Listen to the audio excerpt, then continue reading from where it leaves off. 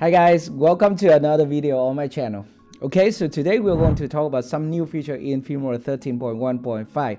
Alright, so I was in the hospital for about 10 days, and after coming back to my studio, I opened Filmora and I see some upgrade in the program. Okay, so I think it is interesting for you. By the way, it's just about 3-minute or 4-minute videos. Okay, so this is my Filmora 13, and you see here, if I go to have and about, so this is Filmora 13.1.5, and the first new feature I think is very interesting is the new drawing tools. Now you can draw circle, square, and arrow on the screen. Okay, so it is very nice. For example, here, if I put the playhead here, so we have a blank empty space here at the preview window. Now, if I want to draw an arrow or a circle or a square or stuff like that, we have an option right here on the timeline, on top of the timeline. So this is the drawing tools.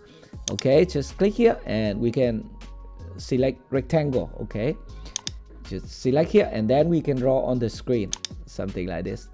Very nice, right?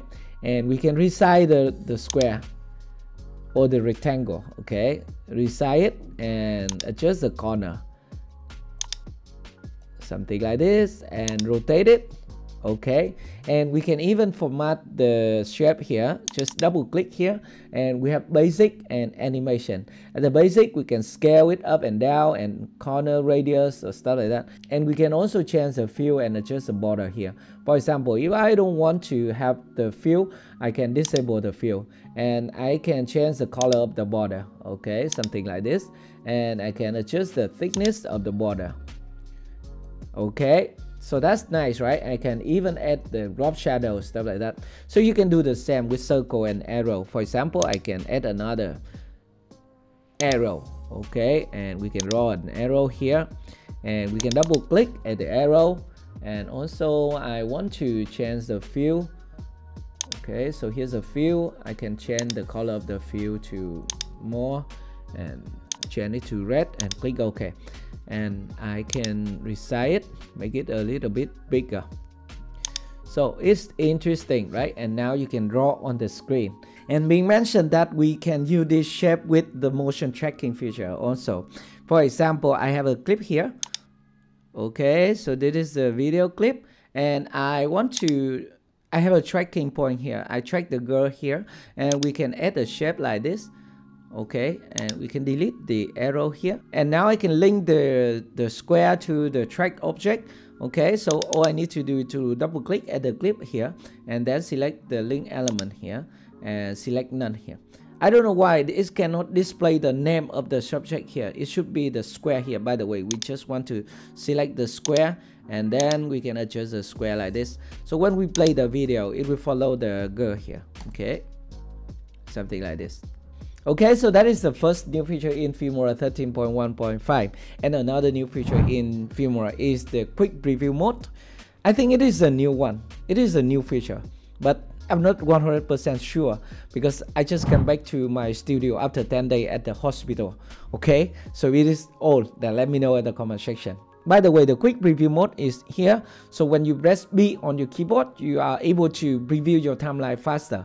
Okay, for example, we have a timeline like this, and normally when we want to preview the timeline, we have to put the playhead here and then we can just click here to preview, or we have to just move the playhead like this to preview our timeline.